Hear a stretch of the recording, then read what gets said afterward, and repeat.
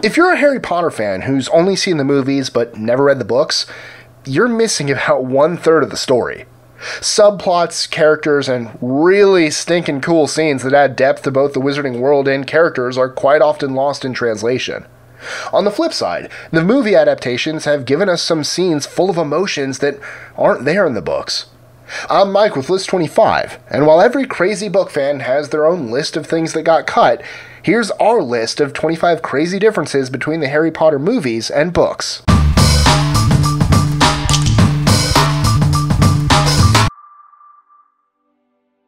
#25. Nearly Headless Nick's Deathday Party is missing from the movie. In the first book, the Gryffindor ghost invites the trio, Hermione, Harry, and Ron, to his Deathday Party. It's completely dropped from the films for time, but it would have been very cool to see. #24. Where the heck was Winky? The Crouch House Elf was really important in the fourth book, and then again in later parts of the story. She was just kind of glossed over. We barely got Creature. Dobby wasn't the only important house elf. #23. The most amusing game of Quidditch in the entire series is only found in the book. Luna Lovegood is amazing for a few reasons, but book fans will not soon forget the Quidditch game she announces in Half-Blood Prince.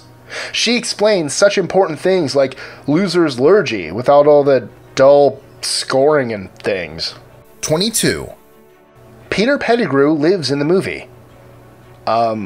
What? In the book, Pettigrew's silver hand, given to him by the Dark Lord upon his resurrection, turns on him and strangles him to death. This doesn't happen in the movie. #21. The start of the first movie is much different from the book. Harry Potter and the Sorcerer's, or Philosopher's, Stone actually starts out with Vernon Dursley going to work and going about his day, noticing weird people in cloaks. The movie skips the entire first chapter of the first book, where people all across the country are meeting in secret and raising glasses to Harry Potter, the boy who lived. #20. Professor Snape's potion puzzle is omitted from the movie. In Sorcerer's Stone, there are various challenges to get to the stone. Most people know about the keys and the chessboard, but Hermione solving Snape's potion riddle was amazing, and it was completely cut for time. Danger lies before you, while safety lies behind. Two of us will help you, whichever you would find. One among us 7 will let you move ahead. Another will transport the drinker back instead. 2 among our number only hold nettle wine. 3 of us are killers, waiting hidden in line. Choose unless you wish to stay here forevermore. To help you in your choice, we give you these clues 4. First, however slyly the poison tries to hide, you will always find some on nettle wine's left side. Second, different are those who stand at either end, but if you would move onwards, neither is your friend. Third, as you see clearly, are all different size. Neither dwarf nor giant holds death in their insides. Fourth, the second left and the second on the right are twins once you taste them, though different at first sight. It would have been amazingly cool to see this on film. #19. Rita Skeeter is an unregistered beetle animagus. That's how she got all the scoops during the Triwizard Tournament. She snuck onto Hogwarts grounds as a beetle and hid in people's hair. At the end of the 4th year, Hermione put her in an unbreakable jar where she kept her for a year until she promised not to write nasty things about them anymore. 18. Hermione also founded SPEW. That's the Society for the Promotion of Elfish Welfare to you muggles, or no-mages. For reasons that are probably something boring like time constraints, SPEW and the amusing scenes that happen surrounding it were cut. Or wait, maybe it's because they cut most of the house elves and their importance from the movies too. Yeah, maybe it's that. 17. Harry's eyes are green, not blue. In fact, it's pretty darn important that Harry has Lily Evans' eyes, and she's a green-eyed redhead. His eyes should have been green, especially since the technology existed to color them green when the first movie came out. 16. Since the filmmakers didn't feel the need to explain who the Half-Blood Prince was in the 6th film, allow me. Snape was the Half-Blood Prince. The potions textbook with all the helpful hints that makes Harry good at potions belonged to a young Severus Snape, who was a half-blood. Snape, whose magical mother's maiden name was Prince, Snape, whose muggle father was an abusive jerk. Snape, who really felt acceptance for the first time in his life with Harry's mother, Lily Evans. Snape is the half-blood prince. And if not for young Snape saying stupid teenage crap, as stupid teenagers do, Harry Potter would likely have been Harry Snape. 15. In the books, the trio uses the invisibility cloak all the time. It's almost their Deus Ex Machina. It's used a lot less frequently in the film, particularly in later films. It also looks completely different in the books, where it's described as being made from a silver, fluid-like material. 14. In the book, Harry doesn't snap the Elder Wand. He uses it to repair his own broken wand with Fawkes's feather as its core, and then returns it to Dumbledore's tomb. Since Harry is the last true master of the Elder Wand, if Harry dies a natural death, as in not dying by being defeated by another, the power of the Elder Wand will die with him. 13. Time travel in the movies is, well, time travel doesn't work that way. You cannot interact with your past self. That includes throwing rocks at your own past head. While time travel in the books is clumsy at best, let's not talk about that play thing. It's abysmal in the movies. No, they didn't throw rocks at themselves. They only observed their past/future selves. Oi. 12. Aunt Petunia's hair is supposed to be blonde. And she's supposed to have, quote, nearly twice the usual amount of neck. How can you not get the hair color correct? 11. You know the Marauders map? That cool map Harry has that was from Moony, Wormtail, Padfoot, and Prongs? Yeah, the Marauders were Remus Lupin, Moony the Werewolf, Sirius Black, Padfoot, Black Dog, Animagus, Peter Pettigrew, Wormtail, Rat, Animagus, and Harry's dad, James Potter, Prongs, Stag, Animagus. The four were best friends at Hogwarts, and while Lupin couldn't help being a werewolf, the other three trained themselves to be unregistered animagi to help him deal with his condition. That's kind of completely glossed over in the films, but it's pretty important since Wormtail, who was secretly working for the Dark Lord, was the Potter's secret keeper, and the reason why Voldemort could find James and Lily on the night he killed them. Everyone in the Order thought it was serious, which is why so many, including Lupin, believed his guilt for so long. Wormtail is just awful, guys. He's just scummy scum. 10. Tom Riddle's backstory was cut pretty short in movie 6. For instance, they cut his mom, Merope Gaunt, in movie 6, and his grandfather, Marvolo Gaunt, who was a jerk. Merope's story matters. She wouldn't stay alive for her child. Voldemort literally never knew his mother's love. Not for a moment. Merope refused to raise her wand even to save her own life. She wouldn't even stay alive for her son?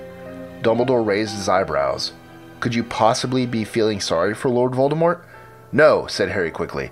But she had a choice, didn't she? Not like my mother. Your mother had a choice too, said Dumbledore gently. Yes, Merope Riddle chose death in spite of a son who needed her. But do not judge her too harshly, Harry. She was greatly weakened by long suffering, and never had your mother's courage. 9. They also gently gloss over the fact that Tom Riddle's family is inbred. Like, really inbred, on the wizard side. Much like royals, it keeps the blood pure. Since they were directly descended from Salazar Slytherin himself, the Gaunt's family tree didn't, branch out much. 8. As a weird change in the movies, when the Death Eaters and the Dark Lord die, they explode or flake away like non-glittery vampires. The books were pretty explicit. The bodies of the Death Eaters and the Dark Lord were placed in a room separate from everyone else. 7. That whole beautiful, magical dance scene between Harry and Hermione in the tent in Deathly Hallows Part 1, where they're both so sad and the Horcrux is getting to them, so they have their little radio playing. Harry just takes the Horcrux off Hermione, and if you've ever had a BFF of the opposite sex who's your ride or die, you totally just got that scene, and it made you cry a little. This scene didn't happen in the books. Still, it was a lovely choice for the films. 6. Harry and Ginny's first kiss is completely different. In the books, Ginny runs to his arms in the common room, and they kiss in front of everyone. It's passionate. It's giving no cares who's watching. It's bold. It says a lot about Ginny as a character and a partner to Harry. The movies basically neutered this awesome scene and hid them in the attic. It was a completely different feel. This Ginny is not the Ginny the book fans were expecting. Actually, Ginny in the books is a bazillion times more spunky and full of moxie than movie Ginny, which is disappointing. 5. In the books, we don't actually see Hermione obliviate her parents. We see her emotionally tell the boys about it. The movie actually shows us her casting the spell. That's kind of the opposite of how it usually goes. However, it still makes for a pretty powerful scene that helps set the tone of the film. 4. Dudley's goodbye is quite different as well. When Harry says his final goodbyes to the awful family that raised him, we see a moment of remorse for Dudley. That perhaps he too was a product of his terrible, no-good, very bad parents. He shakes Harry's hand and wishes him luck. The movies denied us this moment, and any nuance of character development for Dudley Dursley. 3. Peeves the Poltergeist was actually cast and filmed for Harry Potter and the Sorcerer's Stone. Sadly, he got cut in editing, and was therefore removed from the rest of the films. Not only is Peeves responsible for really amusing and charming moments, such as when McGonagall explains that it unscrews the other way, he's as old as Hogwarts itself. It's like they just left out part of the castle. 2. Neville could have been the chosen one. Okay, so in the movies, Neville turns out pretty hot and pretty kick butt, but it's really glossed over how Voldemort's choice to mark Harry is what makes Harry the chosen one in the prophecy. The prophecy applies equally to Neville, born as the 7th month closes to the parents who had defied Voldemort 3 times, until Voldy makes his choice on that fateful Halloween. 1. Dumbledore's reaction to Harry's name in the Goblet of Fire. "Harry, did you put your name in the Goblet of Fire?" roughly shakes 14-year-old shoulders, is not at all like in the books. In fact, Dumbledore is pretty darn calm in that entire scene, because that's kind of his thing. "Did you put your name in the Goblet of Fire, Harry?" Dumbledore asked calmly, is what the book says. It's kind of important, because A, it shows that Dumbledore is treating his student with respect instead of accusation, unlike movie Dumbledore. And B, it's implied that possibly Dumbledore was trying to read Harry's mind to find the truth. Dumbledore was known to use the art of legilimency. But hey, let's just yell at the kid and shake him up a bit, despite that being completely out of character for Dumbledore. So, what's your favorite differences between the books and the movies? Let us know in the comments below. Alright, another Harry Potter list, done and done.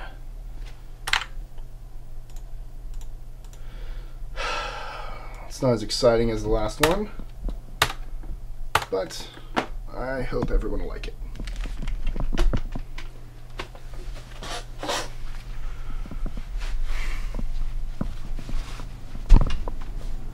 The books were neat, and so were the movies.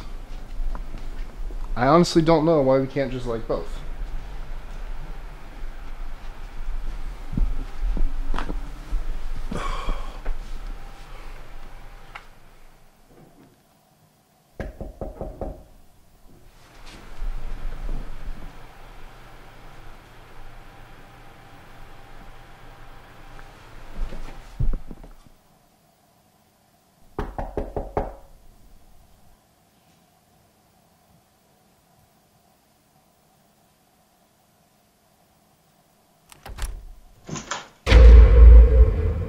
Bacon.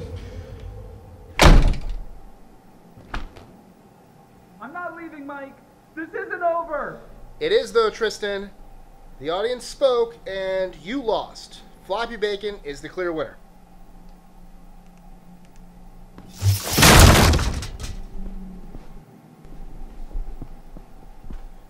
But a clear winner between us hasn't been decided.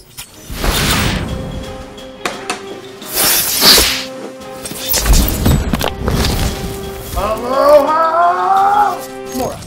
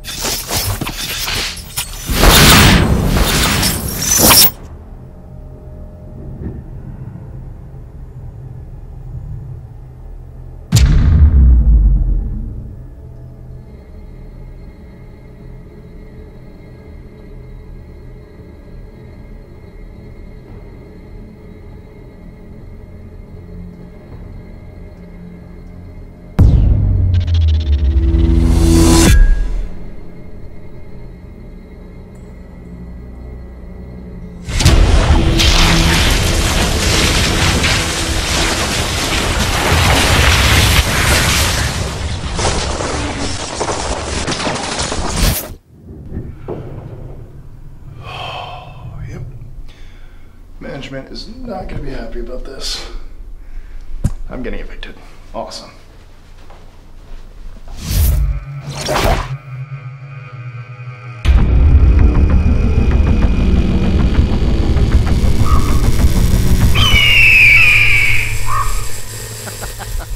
You still can't even figure out if you're Eagles or Ravens. All right, Tristan. It's time to finish this the way we started it. Together!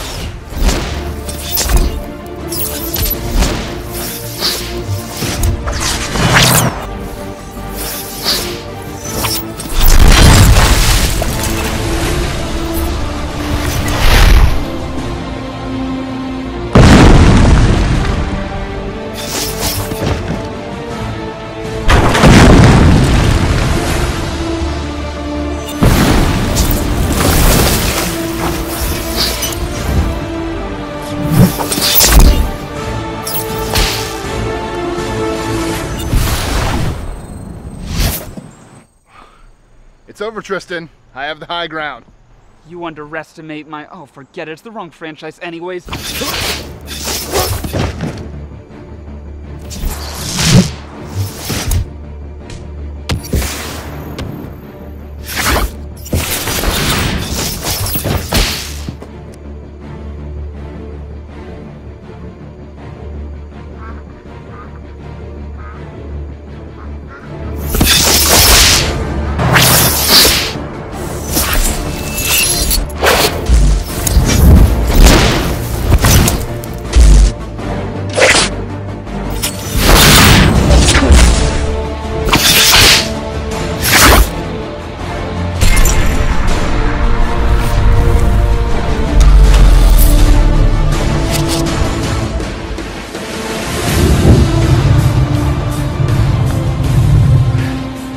Days of hosting List 25 are over, Mike. With you out of the way, I'll take over, and the channel will enter a new era of nerdy jokes and crispy bacon.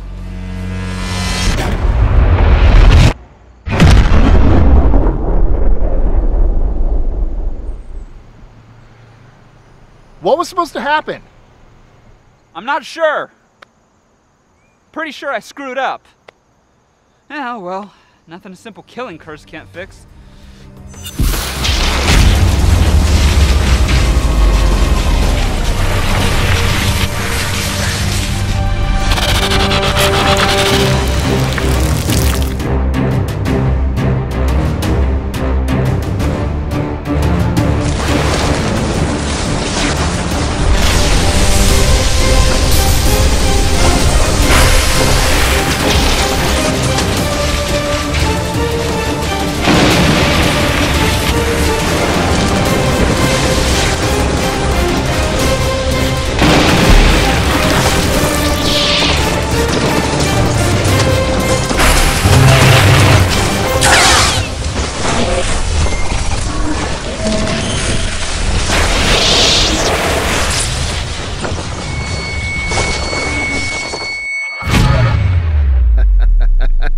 You'll never take this channel from me.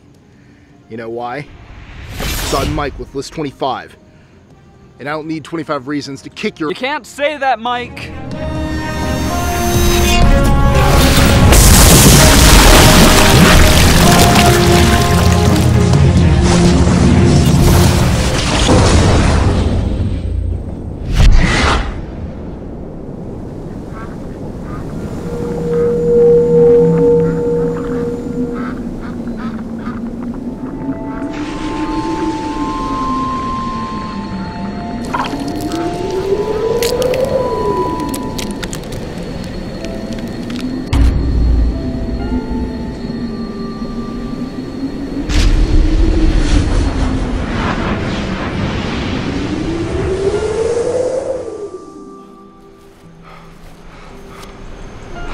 Okay, thank you.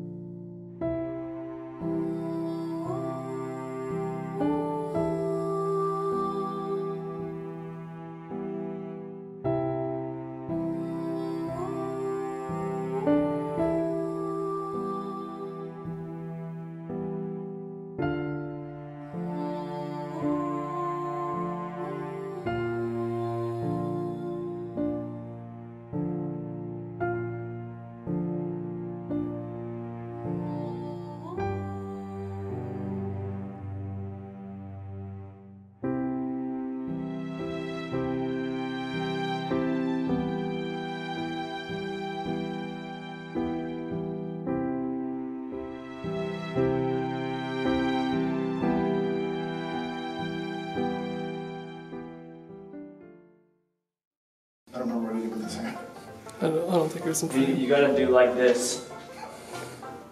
Alright, we're On rolling. God. We're rolling.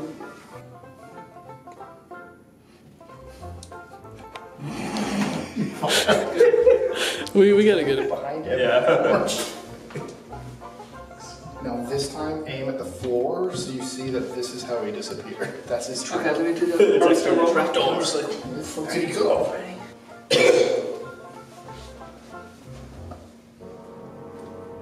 God, don't edit this at all. Rolling. There's a duck. Actually, this will work. This will work. Rolling. Alright. Ow! And action.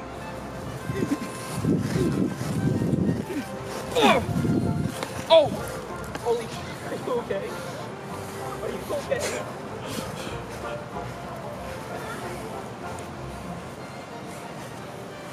Oh, I'm so sorry. Okay.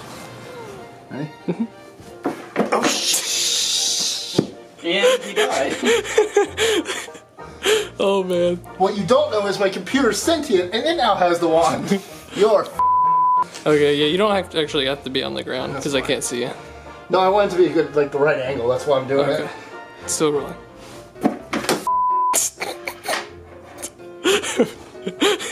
This is definitely gonna be in the bloopers. Ready? Yep. That works. Rolling.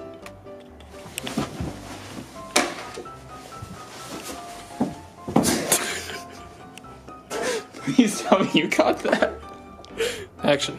Oh, I sound like I'm doing a Kamehameha wave. Kamehameha! Still rolling. Aloha!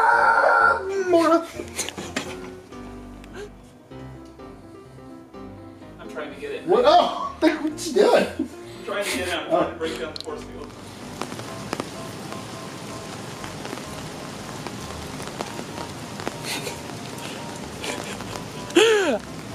Action.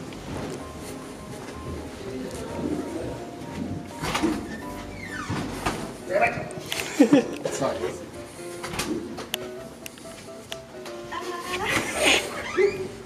Let's quit for the night.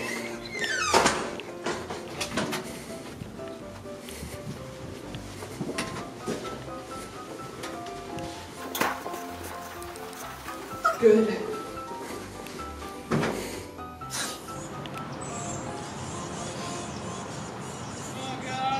What?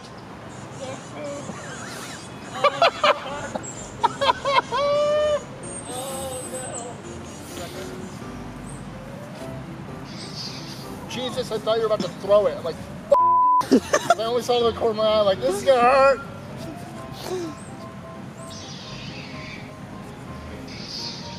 You need an arm strap for that, right? Rolling. If this collapses, can I sue people? Now you just teleported, so like start right here and like rise Well, up. I'm gonna do it. I'm just saying, I'm not happy about it. If this cracks in the middle, I've never been more nervous to do a stupid jump in my life. Oh, good, people. Alright. I hate this, I hate this, I hate this, I hate this, I hate this.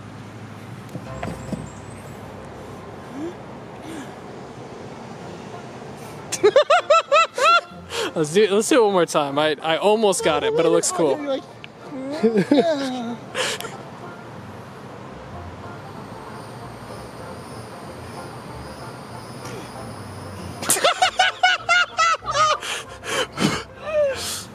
you didn't hear yourself in the beginning. You went, like you're trying so hard to not make the sound effects yourself. I can imagine that's pretty hard. Alright, are we rolling? Yep.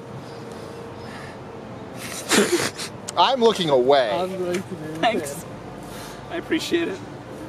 although I can still hear everything. God, this is the worst. Uh-huh. God, this looks so stupid.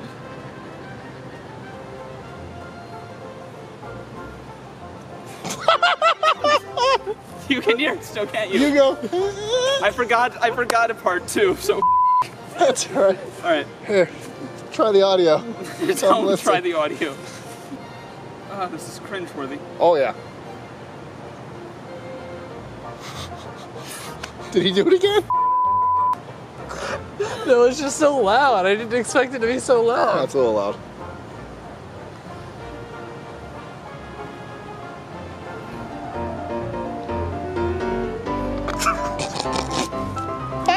My pants! You can call it. By the way, there are people now. Alright. They're coming, they've opened their window, this is great. Okay.